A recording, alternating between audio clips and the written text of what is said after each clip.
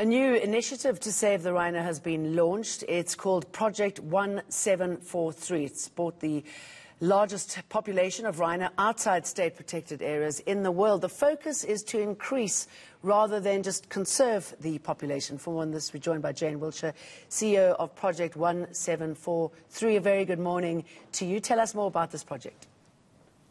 Good morning, Jane, and to your listeners.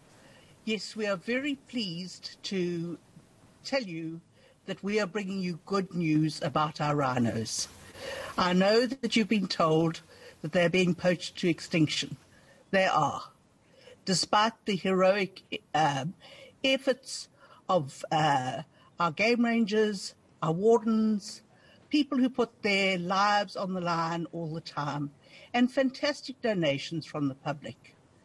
But now is the time for us to actually look at a different model, because the other one is not working. We are a group of businessmen who are looking to use the power of capital. And the power of capital, when it is making good returns, to invest in a good area. And if you have a look, when we first named Project 1743, it was because there were 1,743 rhino. Last Thursday, we had already 1,823. A calf is born every few days on our operation. We have not had a successful poaching since March 2017, 3.5 years. So we are offering now to the investing community to invest in R+ units that are based or linked to rhino horn, and to the concerned public.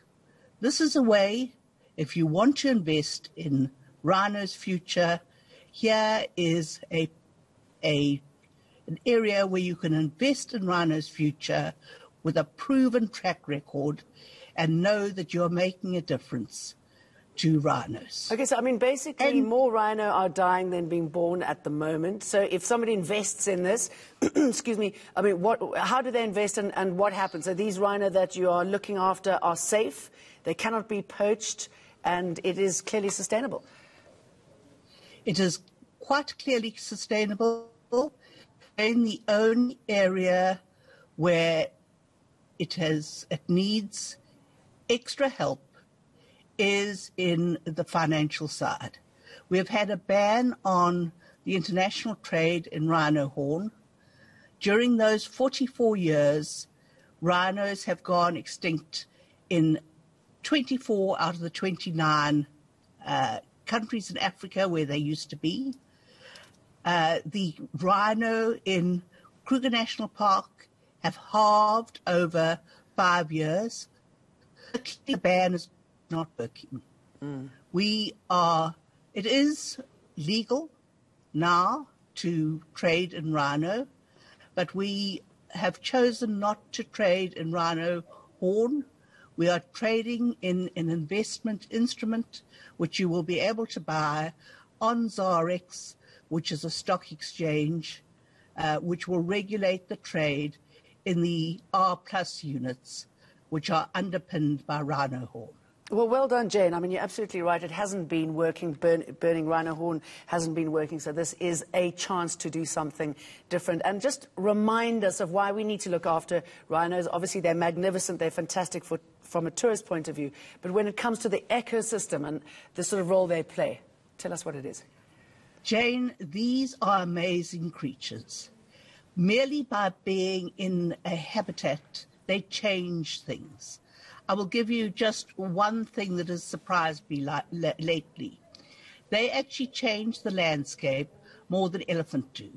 So you'll see rhino love wallowing, and they wallow in little scrapes of the ground that get wet when there's rain.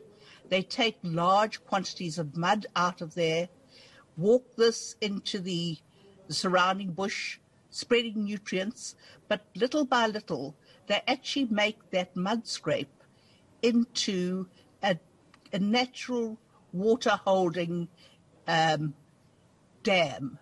So that's just one of the things that rhino do. Rhino are a keystone species.